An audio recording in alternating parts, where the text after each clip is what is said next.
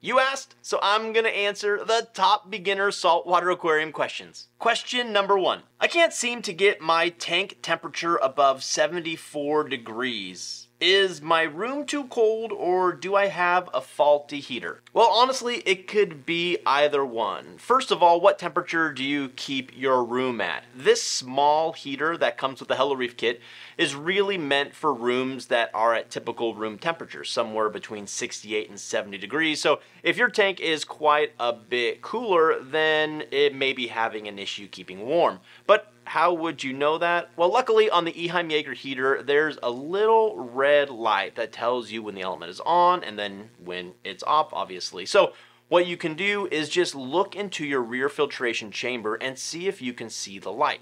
If the light is on all the time, then that means it's probably working in overdrive. But if you want to check even a little bit better, what you can do is when that red light is on, just put your hand around the heater and you should feel that it's quite warm.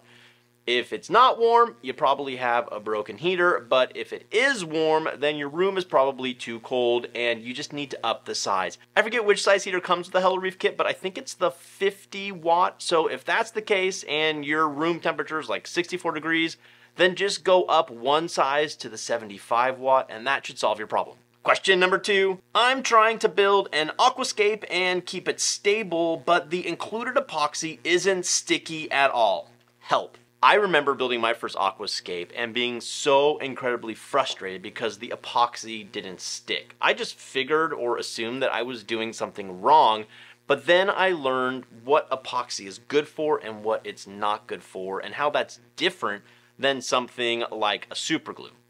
Epoxy isn't going to be sticky on the rock. Yeah, it might stick to your hands, but it's not meant to act like a glue to kind of stick your pieces of rock together. What it's meant to do is create a structure around your rock that once it hardens into an almost cement-like consistency will contain that rock.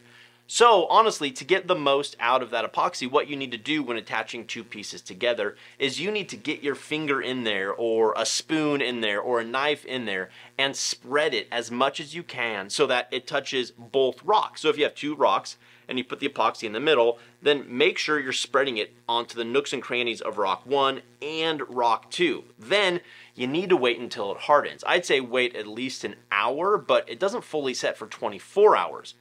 All that being said, it's not like super glue, so it's not meant to be like lifted and pushed around and like it's gonna stay together because it just won't. But if it's already stable, then that epoxy will secure those two pieces together by creating a hard surface around them. If you are looking for something stickier right out of the bat, what you can do is use epoxy and super glue together. Basically, if you have two rocks like this, you would put your layer of epoxy and then you would put extra thick super glue on both sides of the epoxy and then put those pieces together. That super glue will set a lot quicker and give you that stickiness you were looking for, while the long-term effect of that epoxy will help keep those two pieces of rock in place. Question number 3.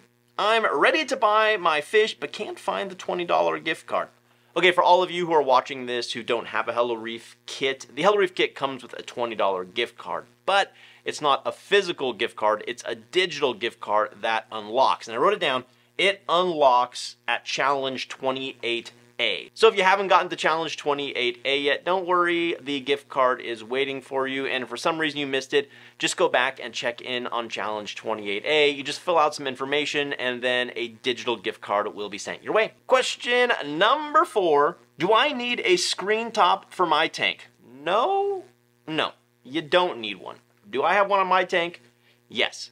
Clownfish aren't typically jumpers, but they can jump. So to be super sure, you're probably going to want to pick up a screen top. You can DIY something yourself if you're kind of handy. There's plenty of videos on YouTube how to do that. Or you can just buy a pre-made mesh screen from Innovative Marine. If you get the 15-gallon Nuvo Fusion size, that will fit basically perfectly on your HelloReef tank. Question number 5. I added Dr. Tim's to my tank and 2 days later, it's still cloudy. Did I do something wrong? No, you didn't do anything wrong. What can happen during the cycling process is a bacterial bloom. And when you add Dr. Tim's to your tank, what you're doing is you're adding bacteria. Now, most of the time, that bacteria bloom will settle really quickly and will clear up on its own. But Since we did things like pull out the filter sock, it may take a little bit longer. So just be patient with it. That cloudiness is definitely just a bacterial bloom.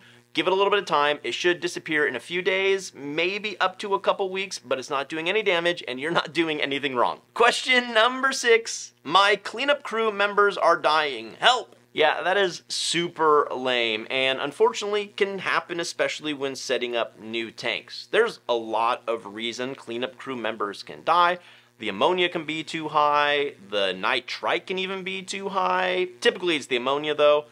They might not be getting enough food or the kind of food they need, or they could honestly be hunting each other. For example, hermit crabs usually live peacefully, but if they need a larger shell, then you better believe they're gonna go after a snail, kill it, and then take their shell. So that could be one of the reasons they're dying. Another reason is there could be some sort of ammonia spike happening during the cycle. If that's the case, just do some ammonia testing using one of the test kits we recommend. If it's above 0.5, that's likely the answer. If it's below that, it could be the nitrite.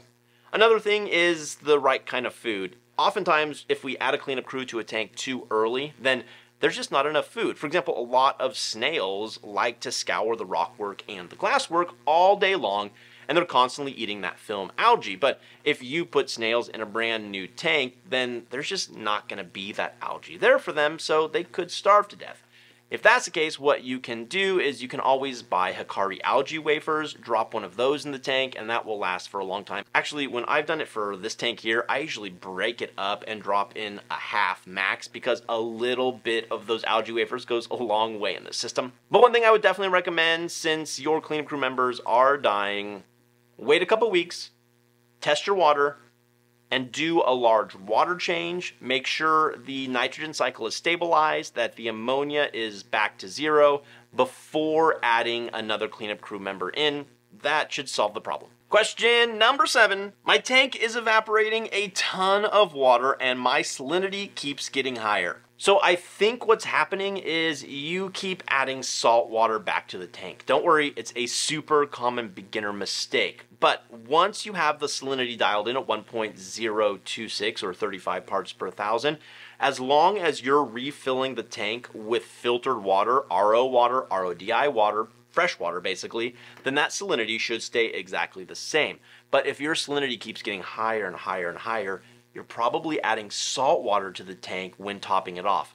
The thing about evaporation is the salt doesn't evaporate, only the water evaporates. So if you keep pouring salt into your tank every day as the water goes down and down, then yes, the salinity is going to increase day by day. So just correct that one mistake and add filtered fresh water and not salt water, and your tank should be stable. If your tank is still high, sitting somewhere around 40 parts per thousand, if there's no animals in it yet, then just do a couple large water changes and that will get the number back down. But if there are animals in it, then you want to slowly lower that salinity over the course of maybe a few weeks. You can do that by taking out a gallon of salt water and adding back in a gallon of salt water, but make sure that the salinity is just a little bit lower, and that will slowly and safely lower it for your animals. Question number 8, when do I put the bag of activated carbon back in?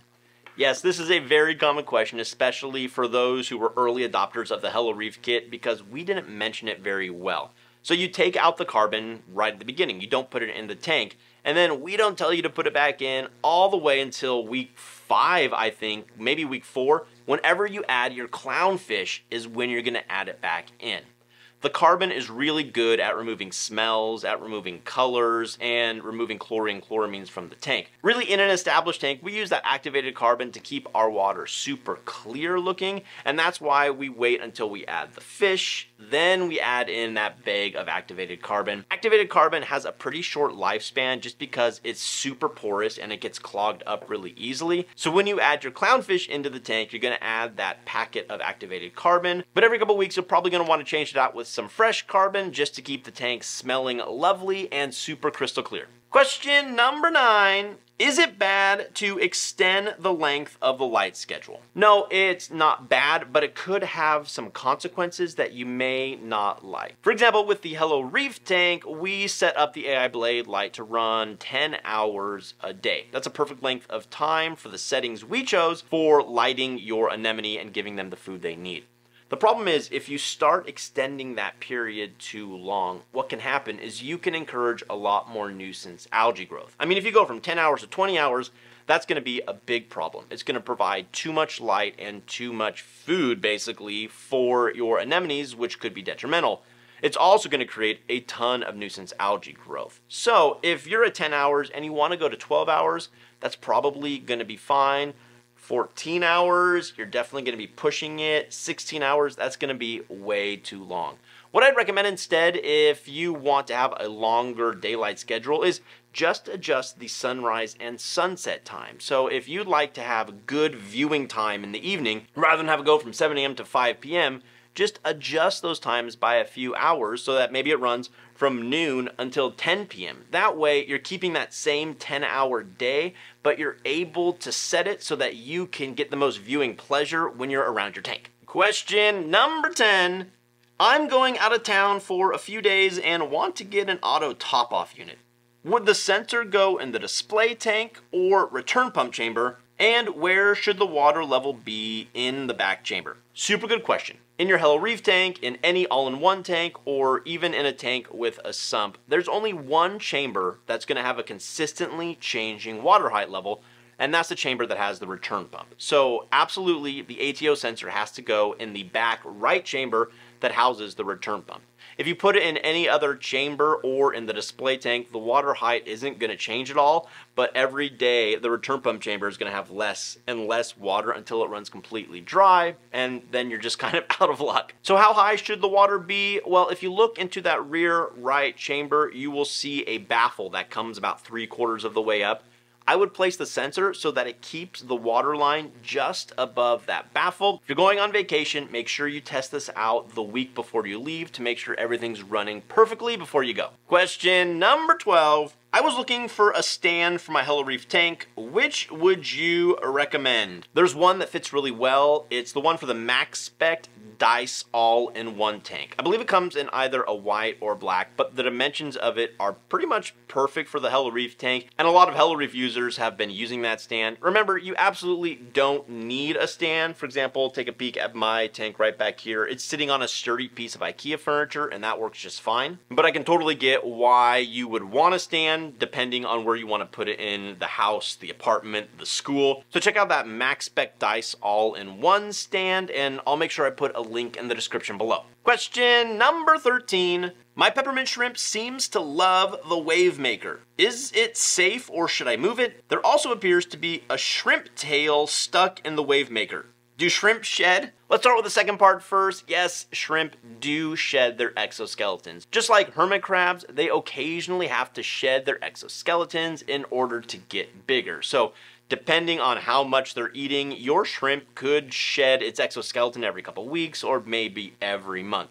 It's really kind of scary the first time you see it because you'll look down into your tank and it looks like there's just a dead shrimp lying on its back or sucked into your wave maker, but it's okay. And typically after it does shed its exoskeleton, it might hide a little bit more for the day or two after because that new exoskeleton hasn't fully hardened yet. Is it bad for that peppermint shrimp to be hanging out near the wave maker? No, not at all, unless it's like super tiny and could get sucked in there. The grates on the outside of the CJ wave maker are going to keep it out just fine, so don't worry about moving it. You can leave that exoskeleton in the tank, but if it's already sucked into your wave maker, personally I would just pull it out and throw it in the trash. Question number 14. If I want to add corals to the tank, do I need to change my lighting? No, you do not. We set up the AI Blade grow light so that it's perfect for anemones, but the spectrum and intensity for anemones is also great for soft corals as well as large polypstony corals. I wouldn't recommend putting highlight corals like small polypstony corals underneath this light, and I really wouldn't recommend doing that for beginners anyways, as they are quite finicky, but the light is already set up perfectly well for a whole bunch of soft and LPS corals. Question number 15. I can hear a vibration from my pump. Is that normal? Yes. There's a difference between AC and DC pumps. AC pumps, just how they use electricity, are going to have a slight vibration, which for some people, they don't even notice it, and other people, it's super annoying. Personally, I think it's super annoying, so I actually upgraded my AC pump that came with the HelloReef kit to an AI Axis 20, and it runs perfectly silently. Now, there are some reasons why your Sicce AC pump might be vibrating too much. Just make sure it's not resting against a wall, like pushed all the way against it, because then the vibrations from the pump can vibrate through the entire glass chamber and you can hear it a lot more. So make sure it's centered and not touching the sides. And if it's really super loud, then you can always do a little audio recording or video and send it to the HelloReef customer service team, and they'll let you know whether that's normal or not. Yes, occasionally there are some pumps out there that might need to be replaced, but the vast majority of them are just fine. Sicce makes a good product, and there's just a normal tolerance level, which means there's going to be some vibrations with that AC pump. If you want to upgrade yours as well, the HelloReef kit, we talked about that, but I'll put a link below to the AI Axis 20, which fits perfectly in this system and will turn that vibration into absolutely nothing. Question number 16. I just added my clownfish yesterday and my water is super cloudy today. Is something wrong? No, nothing's wrong. When a new tank is being set up, and really even in a more established tank, sometimes you get what are called bacterial blooms. They're usually not dangerous, but can take a while to clear up. The only danger from a bacterial bloom really is all those bacteria are consuming the oxygen, so the animals inside might be struggling a little bit for oxygen. So if you see some sort of white bacterial bloom in your tank, the best thing to do is to increase the surface agitation. So just take your wave maker or your return pump and point it up at the surface so you get a lot of ripples on the water. That should definitely help. You can change out your filter sock a little bit more. You can add in some other different kinds of beneficial bacteria, or you can even do something like a UV sterilizer. But at the end of the day, as long as your fish and your cleanup crew look happy, aren't struggling for any sort of breath, and you have enough of that surface agitation, just give it a few days to a couple weeks and it should clear up and go back to being crystal clear. Question number 17. That's actually it. Click here for another great video from HelloReef, and until next time, be well and happy reefing, everybody.